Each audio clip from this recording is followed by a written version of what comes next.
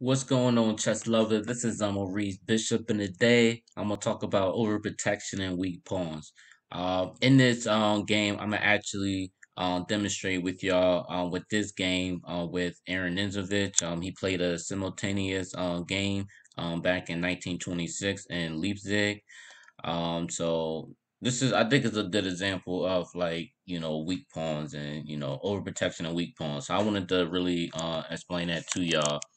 For all y'all that don't know, overprotection is pretty much protecting a piece that's already protected, but even more pieces protecting that piece, where it pretty much gives that opponent new maneuver and new energy level ideas to not only defend the attack but also give them some more positional play ideas. Um, Hope I explain that to y'all the way that I want y'all, but that's why I want to demonstrate on this game to y'all.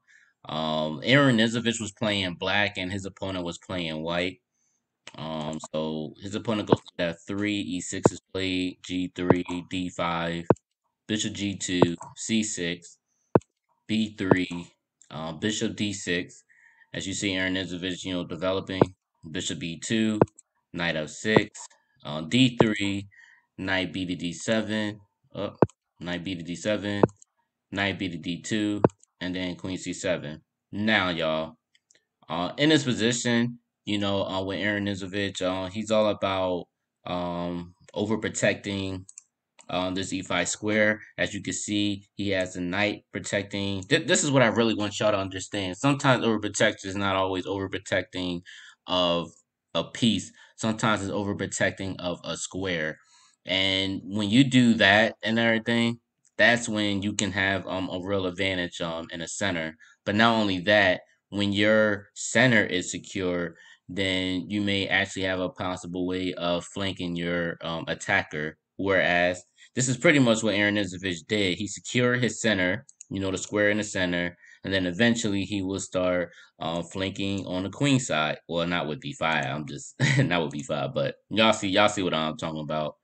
So again, listen to that principle. Once you secure the center, secure the order protection in the center of a square, then you can start flanking on, the queen side, depending on the position. But in this position, you can clearly see knight covering the e5 square, the bishop covering the e5 square, and so is the queen on c7.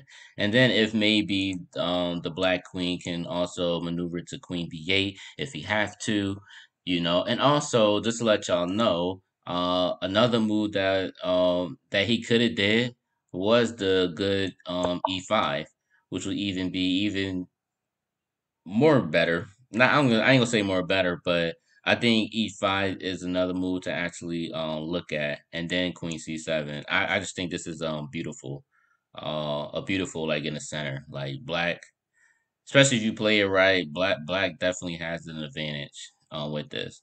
All right, so I just want y'all to really get this down pat. I'm not saying use this opening or nothing like that. I just want y'all to get the ideas. I want to get y'all the ideas in your head of, what happens when you overprotect a square and everything. A lot of things happen. These are what grandmasters. These are basic fundamentals. So that's why I want to get y'all to understand. Maybe I can explain it to y'all a lot better than y'all just reading books.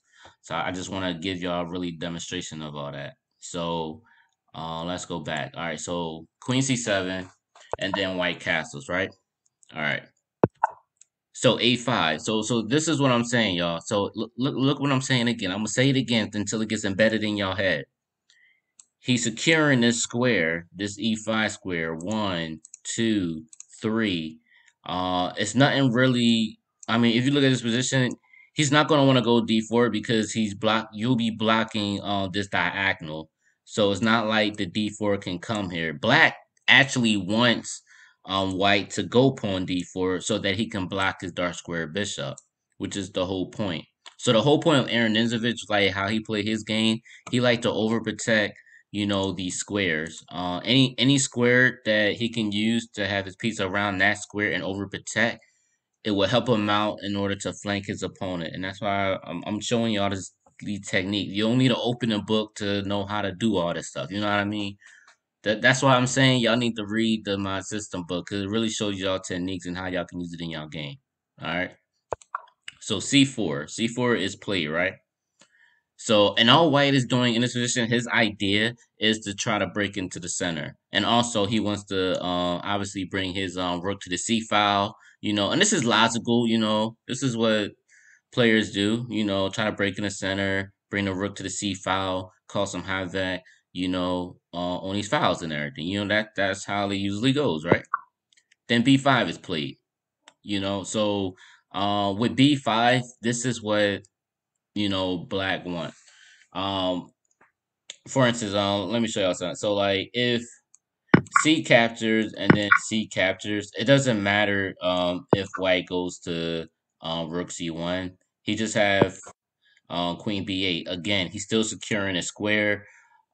This it honestly it doesn't really matter what White does in his position. Yes, he gets a C file and everything, but with Queen C2, Black could castle and then maybe bring the bishop on B7 and then bring the rook over. So it doesn't really matter.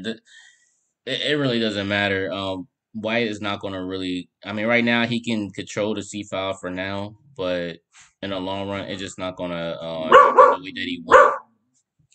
No. So sorry about that, y'all. My dog barking. But yeah. So let's go here, y'all. So with B5, his opponent actually goes C captures D5. All right, and then C captures D5, and then as you see, Rook C1. So again, whether it didn't matter whether he took with this pawn or this pawn, it's pretty much like almost like the same thing. After Rook C1, Queen B8 comes here, and then Queen C2. Which again, as you can see, White is trying to gain the C file, but you're going to see why not only just overprotecting this square becomes great, but you're going to see what White does and it becomes a mistake, things like that. And honestly, instead of Queen C2, he did have to move E4, which would have been pretty interesting. If he castles knight d4, he initially would have had like maybe some knight c6 in, but even after rook a6, queen e2, um, yeah, it doesn't really I don't know. This kind of I don't know. I feel like this kind of will still be good for Black. I still like Black's position in this. I really do. I still like Black. Maybe knight c5, Black and stuff. Oh no, not knight c5 because the e5. I do see this e5. Um, see the thing is, I'm looking at e5, but even after knight f5, I'm still thinking about this d4. I feel like this bishop is not really doing too much because it's kind of like bad right now. He has a limited amount of space. But the thing is, I'm looking at in this position where the dark square bishop is now becoming inactive. And so is this light square bishop, which is also inactive. And if white decides to take, then the queen will take with the queen, and now this bishop can't even come here because of this queen controlling this dark square. I just think Black actually has more space and he has a more advantage in here. But this is what I'm talking about. When you overprotect a square, then White will begin to start making some so-called logical moves, and then all of a sudden it kind of like goes down the drain. So that's just something for y'all to look at. All right, y'all. So Black castles, e4. E4 is not played. Then Bishop b7. Knight d4 is played, and then Rook c8.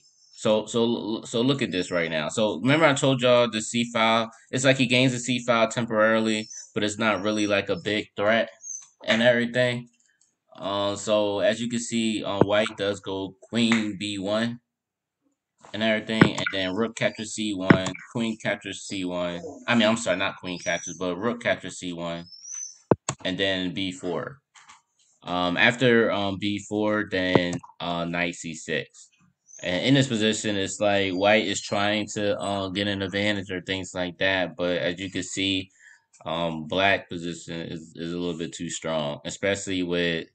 I mean, if y'all look at this game, like black controlled this whole E5 square like wholeheartedly. Like he controlled it throughout the whole game, and all he did was just start maneuvering on the queen side, like trying to flanking them, and then white just start, I guess, making a logical move, trying to have some advantage, control the C5 because I guess that's all he knows. But I guess he don't.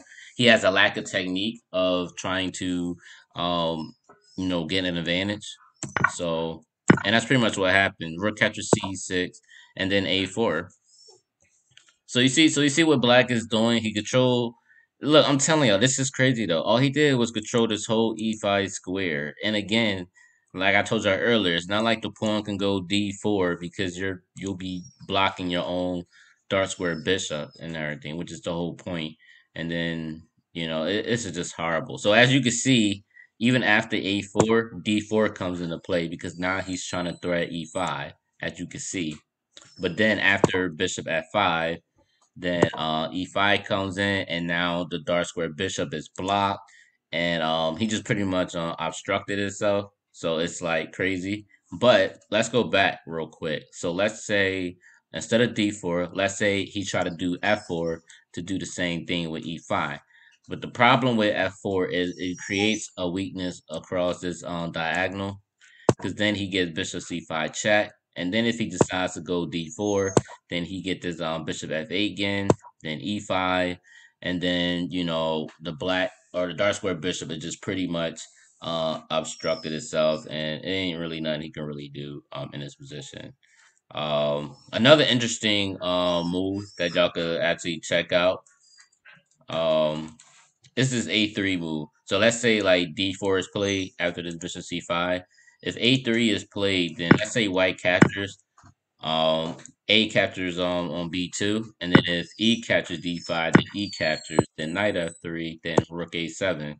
The whole point of rook a7 is to really double up on this weak pawn on a2 because this becomes a weak pawn, and then like I told you before, if you can get your rook on a seventh rank, it will definitely cause a lot of damage. So let's say knight e5, queen a8, queen catches b2, rook catches a2, and then yes, there's a little um I guess you call it a little tactic or whatever. Rook c8, black is forced to take this rook. Queen captures the rook, and then queen captures c5 check, and then king f1. And I think in this position, regardless of what white tried to do, I still believe that black still has an advantage in this position because of the pass pawn that's on d5, which would definitely become deadly, as well as the knight e4. And then, of course, if the queen comes to c3, this b3 pawn becomes a weak pawn as well. So I think black will actually win this game. And then as you can see, I think black is up a pawn, if I ain't mistaken. 1, 2, 3, 4, 5. 1, 2, 3, 4. Yeah, so black is up a pawn. So this is definitely an advantage for black. All right, so let's go back. So after the d4, as we just saw, this d4 move, bishop f8 is played, right? And then e5. So white already obstructed itself. He locked himself into a prison. He's locked behind his own pawns. So after e5, then knight e8 is played, and then f4 is played. The whole point of f4 was, I guess, to strengthen his pawn on e5, to give it a nice center, but it doesn't really matter because after queen b5, queen c2, and then a3. Now look at this. You see all this. You see how what black is doing to him. He's actually he's locking him in, and if you go bishop a1, it's just even worse. I just think bishop a1. I think bishop a1 is kind of like still bad. I don't like bishop a1, but his opponent actually goes bishop c1, and then bishop c5, The whole point of Bishop C5, you're probably looking at this like, yo, like what's going on with this? Like, like what's going on? The whole point of Bishop C5 is because of the break. When you get a position like this, especially with passed pawns like this, that's so close. And I'm gonna tell y'all something, and this is the principle. When you get a pass pawn that's on the third and fourth rank, it becomes very, very dangerous. Very, very dangerous. So as you can see, you know, with Bishop C5, it's not even just giving up his dark square bishop. As you can see, if D captures C5, then we already know that, white loses his rook. Simple as that. We know that, right? So, which is the reason why that after bishop c5, white gives up his rook. He goes rook catches c5, and then knight catchers on c5, right? So he goes knight catches c5, and then yes, his opponent goes d catches c5, but the recommended move was bishop f1 as a zoang. I don't know how you say zoang or whatever. This would have been a better move. Even if you did moves like queen b6, you still got d captures c5, and then if you do queen a5, you still have moves like knight f3. Even if you go rook c8, you still get this move bishop e3. So it gives white some fighting chances. But in this position, after d captures c5, his opponent immediately goes rook c8, and then knight b1, and then queen captures c5 check. He already is up a rook, so he's going to exchange the pieces down. Anytime you're up a piece, you exchange the pieces down to win in the endgame, especially when you got two connected pass pawns. Well, it would be once these pawns are out the way, but either way, it's an advantage. So queen catches c5, rook catches c5. Now bishop catches a3 only because of the fact that you know these pawns are going to be very dangerous and everything. So you gotta do what you gotta do. So but before that, I want to show y'all something else though. Let's say if bishop goes to d2. This is the point. If he goes bishop d2, rook c2, bishop f1, rook catches a2, bishop catches b4, and then rook g2 check. And then there is nothing that white can do to stop this point from going from getting promoted. For instance, if bishop, or let's say king captures g2. If king captures g2, you got a2 coming in.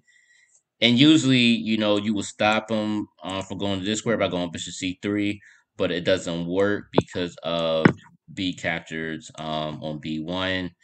And it really doesn't matter what you do, even if you try to move your knight out the way, or d2 or c3 or a3, doesn't matter.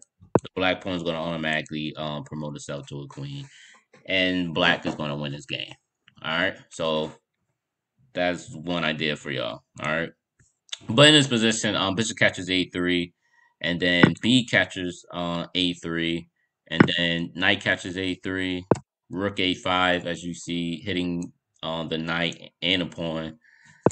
Knight c2, rook catches a2, knight d4, rook b2, f5, knight c7, F catches E6, knight catches E6, and then after knight C6 on D4, and then white resign because of this powerful D4 pawn, this pass pawn.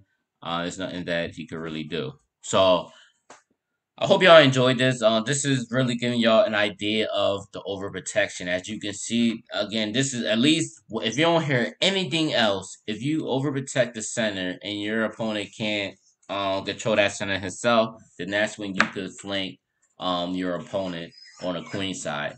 Obviously depending on the position or the opening that you may have played, but it's not really about the opening that was played on this. It's about the technique.